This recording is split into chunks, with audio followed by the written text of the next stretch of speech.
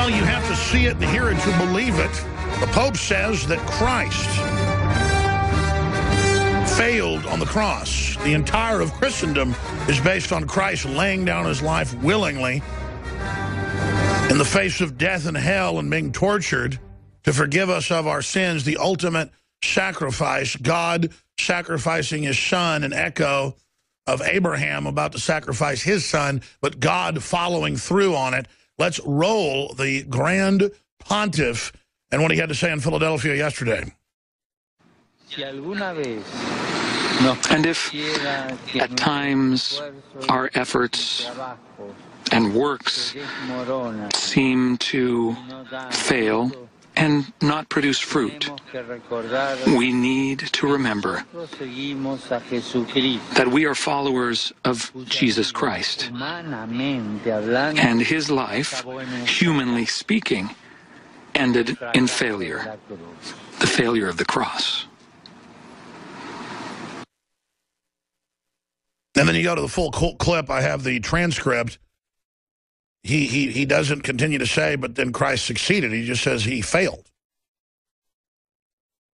When, of course, Christ rose again, if you are a Christian and you believe that, and it was the greatest triumph. Jakari Jackson laid it out. We're going to come back with the full clip and also Jakari Jackson later in the hour and visit this, but that's just one of the huge things we have here. And I kind of psychoanalyzed myself this weekend.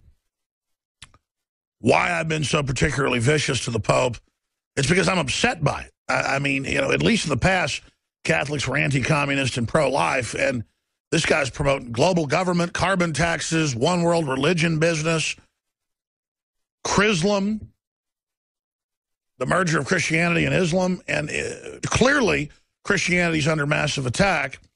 I know the Catholic Church was blackmailed with the pedophile scandal to put this guy in. Now he's covering that up. And so I just feel desperate. But I should attack the Pope more professionally because it's more effective than calling him names like scumbag and things. But people didn't believe me 8, 9 years ago when I was sent by a listener a clip of Pastor John Hagee saying Christ did not come to be the Messiah. It was a rebel. It was dealt with wisely. That's a quote, by the way. And folks go then dig it up and find it and can't believe it. He wrote a book about it. And this is what the globalists want. They want religious leaders, Protestant, Catholic, whatever. They'll start blurring the lines. And his full quote is very Jewidical, is the term they use, or Jesuit-oriented.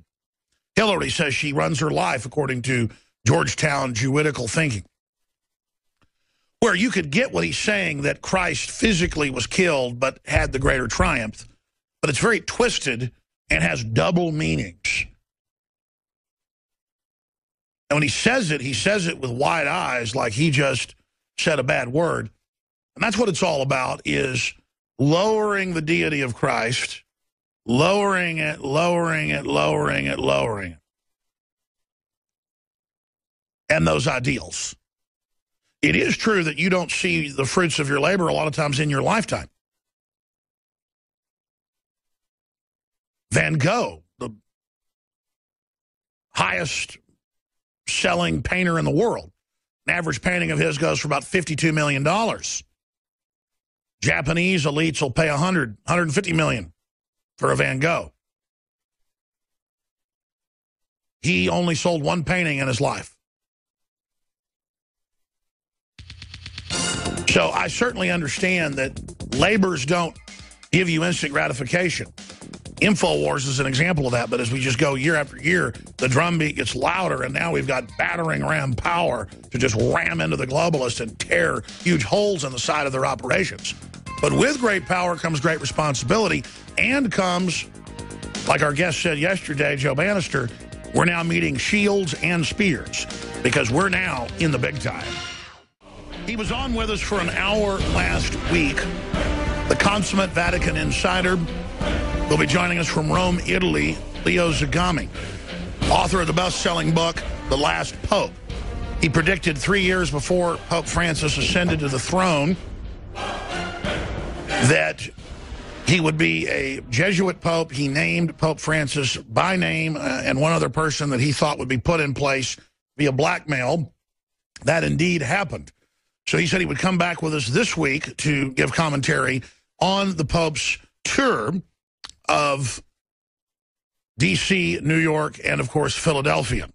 From the District of Criminals to the state of New York to the state of Pennsylvania and the cities therein. We will also play a commentary that was shot live on the street by Jakari Jackson, where Pope Francis said Jesus failed on the cross, humanly speaking. When Christ said, I am giving my life, I lay it down willingly. We will quote from the Bible. The Pope knows full well what it says. And this is the very nature of the New Age, the very nature of the occult, the very nature of the Illuminati, is to downgrade Christ. You notice the UN isn't attacking radical Islam. The UN isn't attacking any other religion. It's going after Christianity. Christianity is the most persecuted religion from within and from without, because it's not compatible with the one world religion and the system that's coming into place. And I'm not just singling out Catholics here. I'm singling out the Protestant church and other major denominations. They're all basically singing from the same piece of music now, which is ecumenical, world government, one world religion garbage. And I had always strayed away from criticizing Catholics. I saw a lot of good fruits from Catholics, the people fighting abortion, fighting socialism, communism. But now, with the establishment media praising the Pope, you can see that this is just another sign of the times and how bad this push for world government's really gotten. So that's in the second hour. We'll have open phones the second half with Leo Zagami for your questions or comments. And then, of course, in the third hour, we'll cover a lot of other news. We're going to try this hour to be disciplined and get to the news, because we've got Obama's speech at the UN.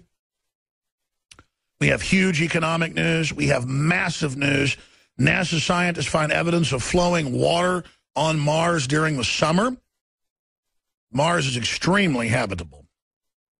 Ancients could, the first telescopes 300, 400 years ago, I consider that ancient times compared to now, though it's more modern compared to true ancient times, 6,000 plus years ago, could see the rivers on Mars. And, of course, folks 200, 300 years ago thought that there might even be canals on Mars. But Mars does have an atmosphere. It does have a northern and southern ice cap that had been shrinking till about a decade ago from not global warming, but solar system-wide warming, because the sun was in a really hot phase. Now it's gone into one of the coldest phases ever recorded in over 200 years by British astronomers. They're the first to record it with accurate devices. That's why we have Greenwich Mean Time, everything else based in England, because they had the best scientists, let's just face it. That after the Germans and the Italians. And the sun is probably the coolest ever recorded in modern times right now. And so look out. That's going to cause a lot of weather changes here. And you're going to have the establishment running around, hopping around, calling for carbon indulgences to be paid to His Holiness Al Gore and Barack Hussein Obama, or will be sent to global warming or climate change purgatory. You know, Mount Vesuvius didn't blow up and cover Pompeii in molten ash and lava because the Romans had too many outdoor fireplaces. It happened because the Earth is always changing, and tectonic plates, only about 1.5 miles thick, float on molten magma. So I guess that congressman that thinks islands float, he thinks Guam floats. It's really just a mountain on the undersea floor, obviously. But in a way, he's telling the truth in a way, because the entire plate, that particular Pacific plate, does float on lava. And I guess sometimes they do capsize. If a giant asteroid, say 5 miles across, made of nickel, was to slam again into, say, the Yucatan Peninsula, yes, you'd have piercing holes through the magma into the Earth, and lava shooting out into space and then getting into the atmosphere and causing a dark age for a couple 100,000 years. How's that sound? And I don't mean a dark age where they ban literature and science and mathematics and medicine. I mean a dark age where the entire planet's freezing. Yeah, that was Hank Johnson. Thinks Guam could capsize. Anyways, I'm digressing. Huge, gigantor news. NASA scientists find evidence of flowing water on Mars. Of course, Buzz Aldrin said that on this show a few years ago, and that they had water on the moon, that he'd already found it, but they weren't allowed to tell the public, and they just went wild and started saying the same folks that put the obelisk on the moon of Mars, the same ones that put the pyramids. I'm like, wow, why are you saying this on my show, nowhere else? Not saying Aldrin's crazy, I'm not even allowed to say another thing Aldrin told me off air. And I'm not trying to sound like I'm special or something, but this weekend I was laying there in bed for about an hour during the day trying to take a nap because I had a sinus headache from mold allergies. And I was laying back trying to get rid of the beginnings of a migraine headache. And I just started thinking about how weird my life is. And I just like, is this the Matrix? Is this a dream? Is this really happening? We really have congressmen that say that islands float? And the second guy to walk on the moon comes on my show and says aliens built the pyramids? I mean, why me? Let's continue. Under pressure, McConnell pushed to resign as Senate Majority Leader, and he will go down. There's a large contingent in the military, in government, and in corporations that don't want to gut America, don't want to bankrupt America, don't want to cloward and pivot America, and anyone caught working with this plan is going to be dealt with. And as soon as McConnell and as soon as Boehner are gone, there is a major fight to replace them with patriots. And then you know what's going to happen? Instead of patriots being indicted for no reason, there's going to be indictments of people in the Democratic Party, and they know that. And not because folks want to have this dangerous war with them. People now realize that America is being destroyed by design. There's a plan to wreck the country. And there's large contingents of Republicans now that aren't going to play politics and aren't going to work with the Democrats because they understand it is a political death battle. And the Democrats broke a 100-year-old compact that was private and quiet that the two parties wouldn't try to destroy each other. And that agreement has been destroyed by Obama. And so a war is now on in the power structure. You heard it here first.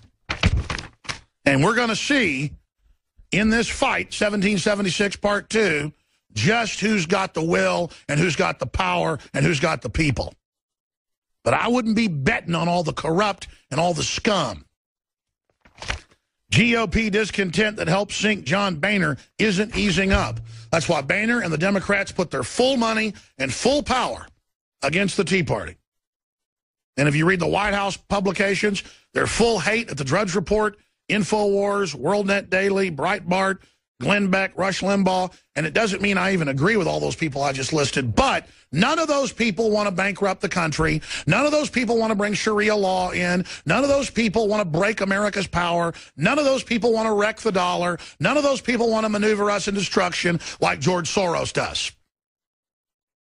By the way, that Nazi collaborator, piece of trash, is in the news calling for Europe to accept over 1 million radical Muslims a year and pay for everything.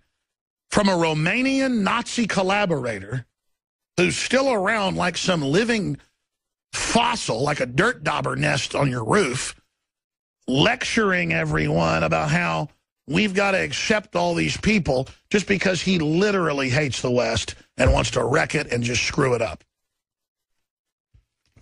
Trump has come out with, I've read over the Wall Street Journal article, what really makes sense as a super-duper tax program.